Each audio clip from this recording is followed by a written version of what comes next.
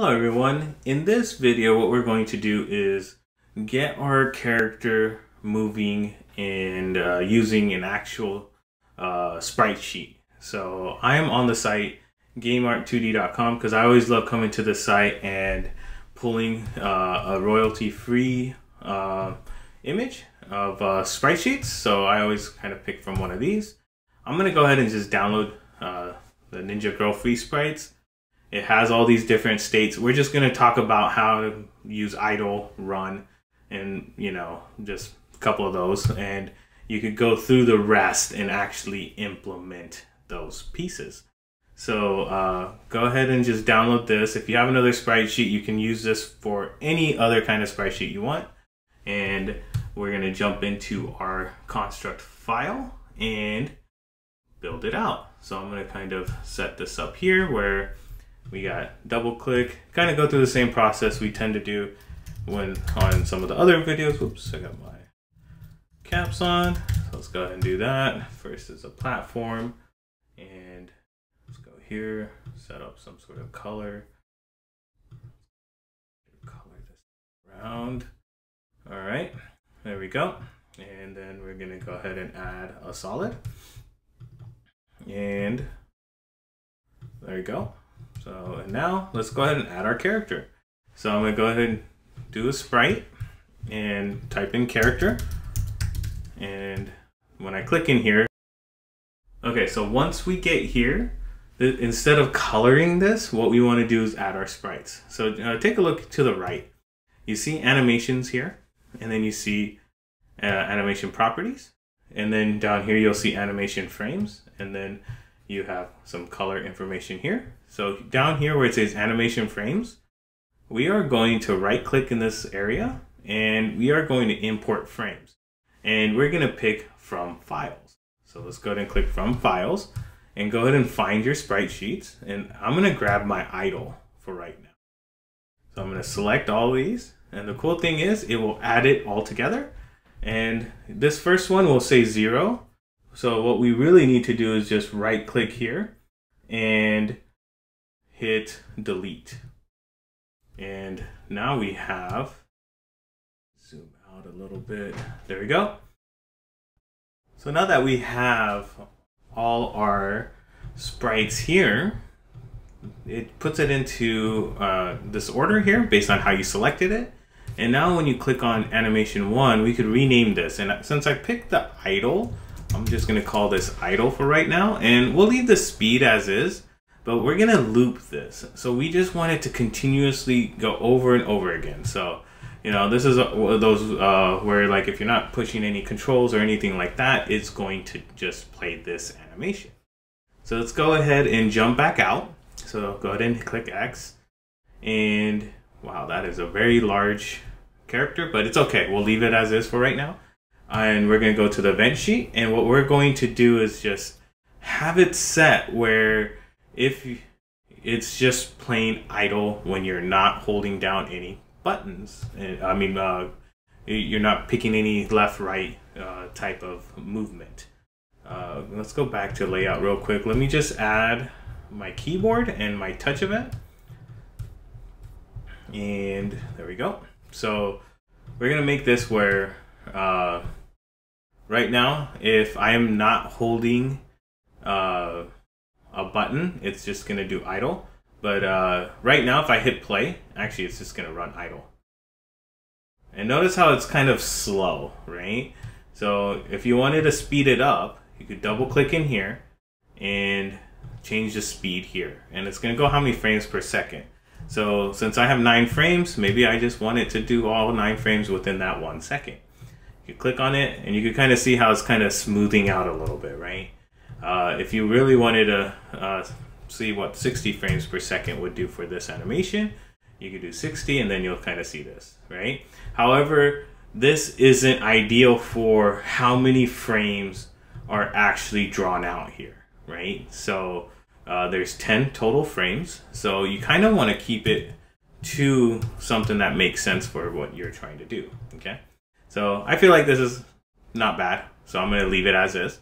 So now what we could do is actually go back and do the left right so we could do some of our logic, okay?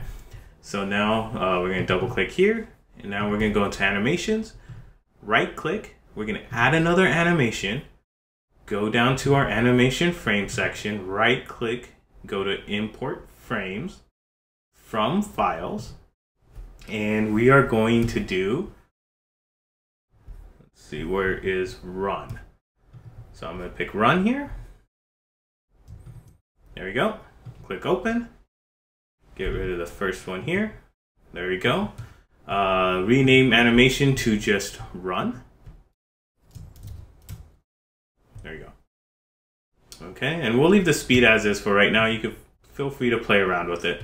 But now we're going to go to our event sheet and actually add an event where, in this case, I'm going to just do a keyboard. And when the keyboard is held down for right now, so if I hit the right key, I'm going to hit OK, hit done. It's going to, I'm going to now set the animation of my character. So inside character, there's going to be a section here for animations where you could set the animation, and as long as you call it whatever makes sense, you could start from beginning, hit done. So now if I hit play, I'm in idle, and now when I hit right, I am running. Now ideally, that's probably not fast enough based on how I was holding it. But remember, I have this very large. If I shrunk this down a bit, let's see how it looks. Okay, still slow, right? So let's speed that up a little bit.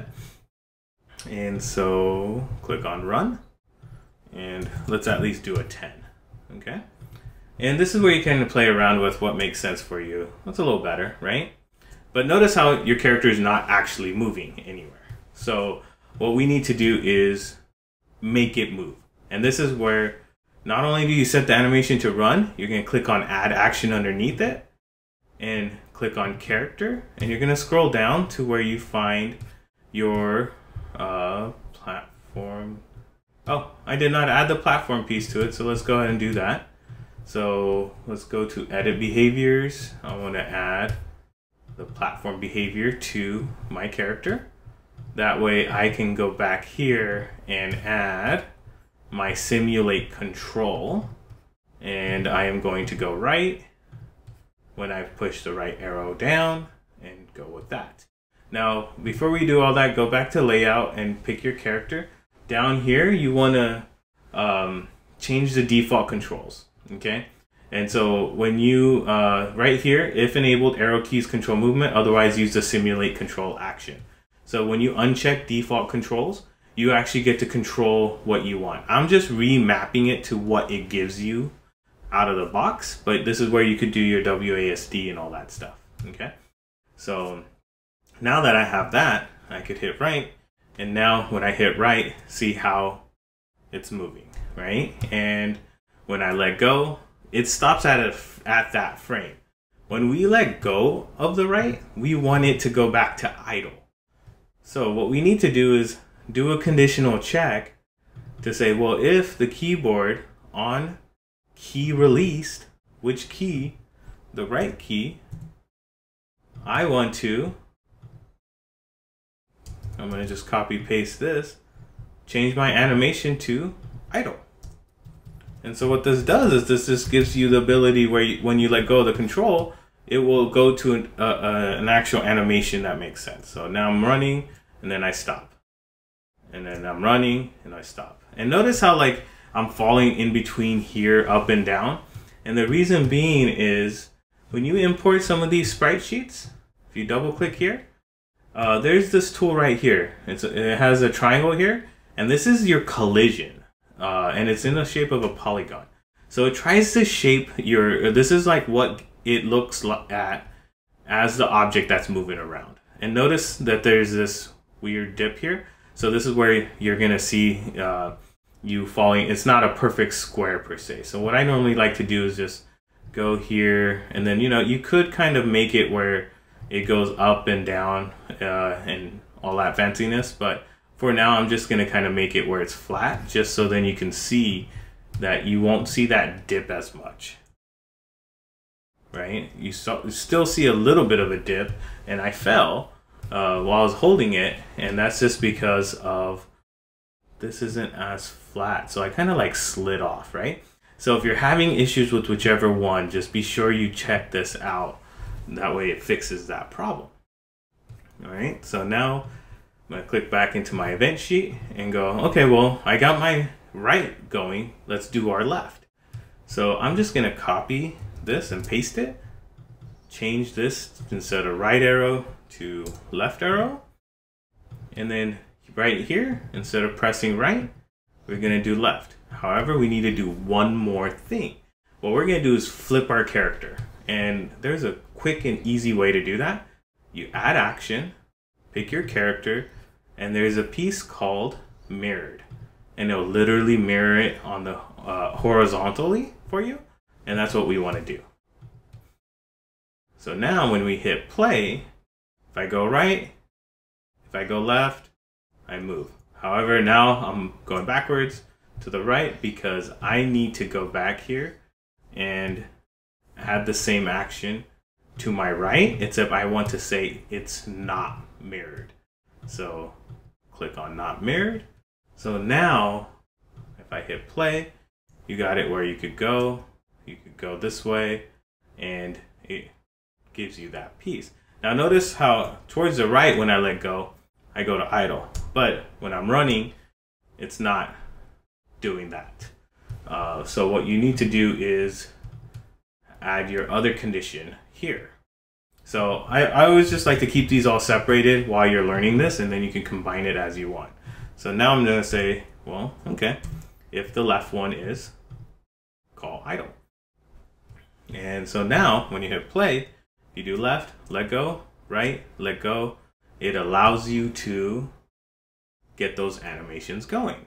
So this is kind of how you start doing some of your animation pieces, and you can go ahead and try out those other ones to play around and get whatever types of actions you're trying to do.